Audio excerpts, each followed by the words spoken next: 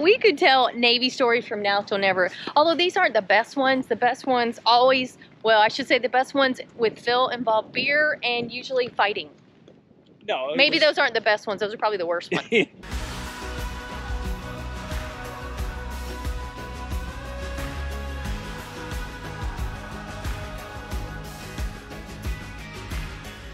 We think we found a place that we both visited in the very beginning of our Navy careers. We're not too sure. Okay, it's according to the map behind me is the enlisted club that was on the service school command side. Yeah, so this is a place where young sailors like us, when we first came in while we were going to school here, we could go to the enlisted club and have a beverage or two. Well, we could, because the drinking age here on the base at the time was only 18, yep. Even though it was 21 out in town. But we could only have beer and wine. And needless to say, my very first alcoholic beverage was right here, right inside those doors. My very first one was peach wine coolers. I had 2, and let's just say we don't drink peach wine coolers today because of that. That's all I'm saying. Well, nobody should ever drink a peach wine cooler. Well, it sounded like a good idea at the time. No. But we're taking the trip, we're continuing the trip down memory lane because we both went to this. I went to boot camp here. She flew here after her boot camp in Orlando to come to a school here. So we're trying to find some of the old buildings. And it's pretty hard because they've turned most everything over to the city. Does this street look familiar? It should. Go all the way down, follow the road all the way down to the end. There used to be a gate there. It's in a very famous movie. It kind of inspired me and my buddy to join the Navy. We're standing on Ingram Field, and this is the location that the Navy used back in the 20s. And when all the guys came in that enlisted, they had to be out here in tents for 3 weeks to make sure they didn't bring disease to pass on. Yeah, nobody wanted cooties in boot camp. Ingram Field was actually named after a first-class gunner's mate who was the first person killed in World War I. Sipping on sunshine.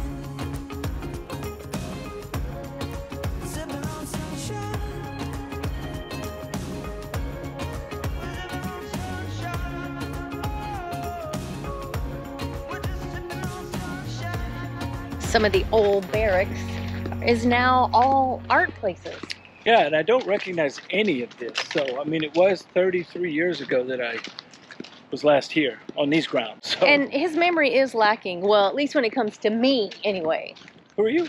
All right, we're finally getting our bearings a little bit. The barracks that we showed you, which is 17, 16, whatever, they're the actual service school side, which is the side I was on.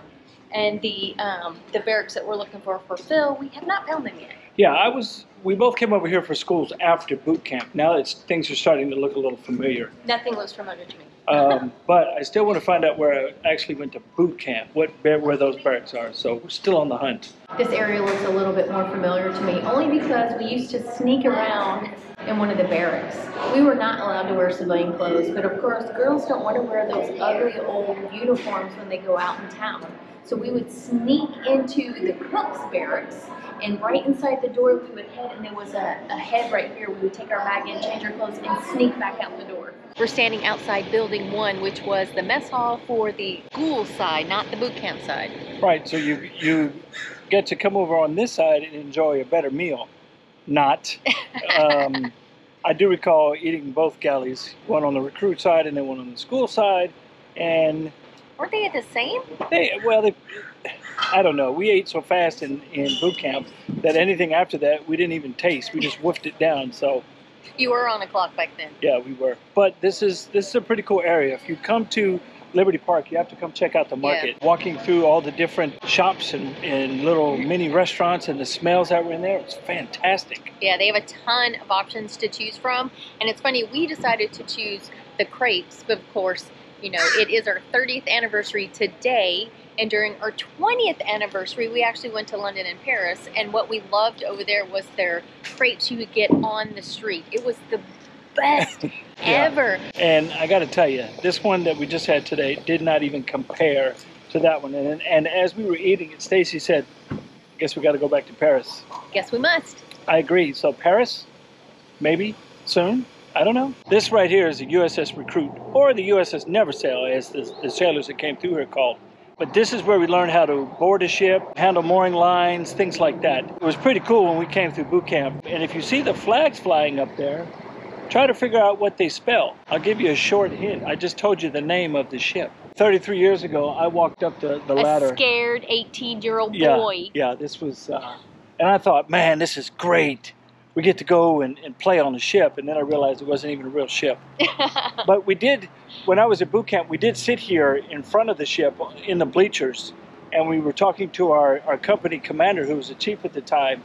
And he was asking us, you know, what kind of ships do you want to go on? And most of us were like, none. We don't want to go to sea. That's funny because when I joined the Navy, it never dawned on me that I would actually have to. Yeah, that was the same with us.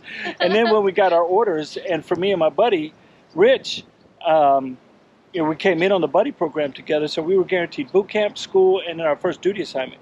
We both got an aircraft carrier. We were scared to death. Then we found out we were going over to Japan. We were 10 times more scared just because of the unknown. But I tell you what, best thing that ever happened to me at age 18. Well, that's because I was in Japan and he met me there. That's right. Why. That's right. Of course, I got my orders. I was in a building like over there at school when I got my orders, and of course I cried for 2 days because I was going to Japan. And actually my dad was not really happy about that. Yeah, he was a Vietnam vet. He was just scared for his baby girl. I wasn't supposed to be leaving the country. But little did he know she was going to meet me, and I was going to take care of her for the rest of her life. Yeah, yeah. Who took care of who? Whatever. It's a love story. It'll be on the Hallmark Channel one day. Oh yeah, right. I know Phil was joking around earlier about the USS Recruit, but it is pretty cool. It is a 2/3 scale model of a destroyer. Yeah, and I didn't know that it was modeled after an actual destroyer. However, here's a little Navy tip for you. Did you know That's a family joke, by the way. The USS Recruit was commissioned in 1949, and it is the only commissioned ship never to reach water. How's that? That is interesting. And it says over 50,000 recruits came aboard the ship every year to learn about Navy skills. That's crazy. Really cool. That is crazy. And it is a historical monument here. Yeah, it's a landmark. That's really... So if you're in San Diego, you have to come and check it out. It's really cool. It is. And I can tell you, let me pan this way real fast. That Homewood Suites was not here when I was here. I can tell you that. Well, if it was here, those fellows that were trying to escape might have ran there. Yeah, instead we would sit... we haven't found our recruit barracks yet, but... It may not be here anymore. NTC San Diego, the Navy Recruiting Command, was butted up next to MCRD, the Marine Corps Recruiting Depot, and the airport was just on the other side of that. So we would sit at night on the back stairwell looking out at the airport and just wishing we were on one of those planes getting out of here. And we would see guys literally run out of their barracks, throw their wool blanket over the top of the barbed wire fence, jump over the fence and take off running through the field, thinking they were headed to the airport, trying to escape. Wah, wah, wah. When in reality, they were jumping right into the Marine Corps recruit side. And our company commander would tell us that they would always get caught over there. And then the Marines would kind of hold them for a couple days, just for a little training. Well, I think after that, they would think the Navy was a piece of cake. So they probably decided it wasn't so bad. But we would see, I mean, there wasn't a night that didn't go by when we were in boot camp that we saw somebody jump over that fence. Me and my buddy, we never thought about it. I mean, it was, you know, to us, once we realized that we were just playing a big game and we had to follow along no matter how crazy the training was or, you know, getting yelled at, it was just, we kept telling ourselves, just a game, we're in it to win it. Then it was okay. For us, we never tried to escape. I think the worst thing we did is all the females were on the 3rd floor of our barracks in Florida, and the worst thing we would do is we would throw our boots, our boondockers as they were called, down to the 2nd floor. All the guys would shine them for us and throw it back up to us, so we didn't have to do it. That's crazy. Them guys were suckers. No, they did a great job. Yeah, we had a guy in my boot camp company. We didn't get to do anything crazy like that. It was all guys here. But we had a guy that was on fire watch, so he's supposed to be walking the decks. It was a lame thing to do. And he was to make sure that if there was a fire, we all got out okay. So basically, he had to look at all the sockets to make sure there's no heat or fire coming out of the sockets. That was what a boot camp fire watch did. But this guy decided to run down to the next barracks where all the geedunk machines or vending machines for civilians. and he ended up buying like, I don't know, 10 Baby Ruth candy bars. On the way back, he got caught. There was a duty chief that caught him. So you can imagine what his nickname was for the rest of boot camp. They made his life rough. They didn't boot him out. But he was then called Seaman Recruit Baby Ruth. Well, it's better than what I was called. I was called Hillbilly, Hick, you name it, I was called it. My accent was so thick back in the day. Let's hear a piece of your accent. I can't do it anymore. Being from Georgia, we would be marching across the base and they would stop the whole company and they would pull me out of ranks and I would be surrounded by 4 or 5 company commanders and they would just make me talk so they could stand there and laugh. Hi, y'all. Yeah, it was something like that. Only much better because, you know, Phil's Southern drawl is awful. Yeah, mine is. But here's another boot camp story. We were practicing for our passing review and our final inspection that we had different company commanders come and they would watch us do facing movement, marching, rifle moves, the whole 9. And right before that, my buddy Rich, who was the second recruit in charge, so I was the recruit company chief. Yes, Phil was a butt kisser even back in the day. No, I was the dude that knew how to march because I did ROTC in high school. Okay, so anyway, sure. I was number 1, Rich was number 2. And we were standing in front of the company when the inspectors came up. But right before that, weeks before that, Rich broke his hand. So he was in a cast on his right hand, and that's your saluting hand. So the weeks leading up to it, Rich would practice with his left hand, practice with his left hand. They walked up to us, we popped a salute, and Rich popped that left hand, and they stopped and they went, "Do that again?" So he popped that left hand up there, and they asked him, "Why are you using your left hand?" And he showed them his right hand was in a cast because he had a long sleeve shirt on. They didn't notice it.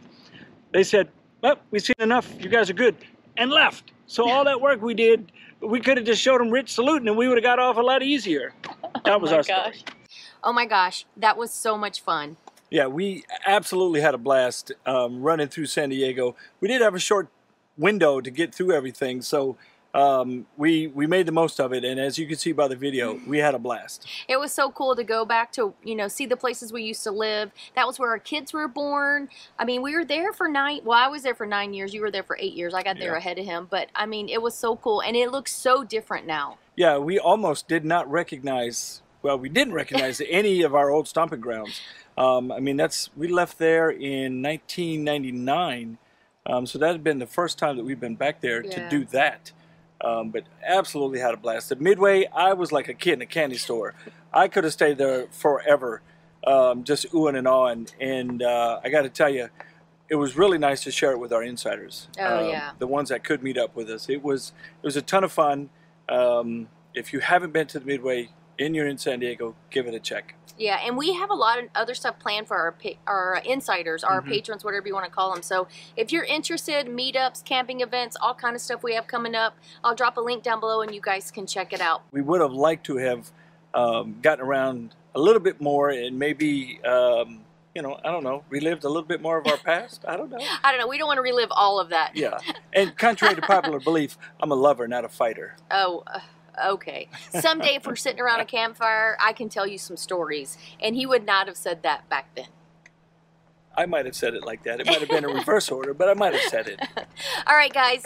We just want to say thanks for hanging out with us. If you didn't see the Midway video, which is kind of second part of this, I will put the link down below. You've got to check that out. And definitely take a tour of it if you're in San Diego. Yeah, it's a must. I tell you, again, if you've ever seen or been on a U.S. Navy ship or warship, you know how special it is when you go back. And for me, it was super special because that was the vessel, no pun intended, that brought Stacy and I together in Japan. So Even when we were on a break, it just kept showing up and coming back. We were never on a break. We were on a break. But again, that's a story for a campfire. Yeah, those are sea stories that you only get if you're sitting around a campfire with us. But all right, guys, thanks again for watching. Make sure you hit that subscribe button if you haven't already, and give us a thumbs up. I'll jump in before Phil does, because normally I'd screw that part up. And don't forget to visit our webpage, todayissomeday.net, and our Facebook and Instagram, and our village if you're so inclined. Oh, yeah, and we're dabbling on TikTok now. So if you're over there, look us up. Yeah. I don't know how much I'm going to dabble, but we do exist. No, Stacy is dabbling in TikTok. I'm probably the talk of it, because I don't know anything about it. So check us out. All right, guys, thanks a lot, and we'll see you next time. Bye. On the road. We got a beautiful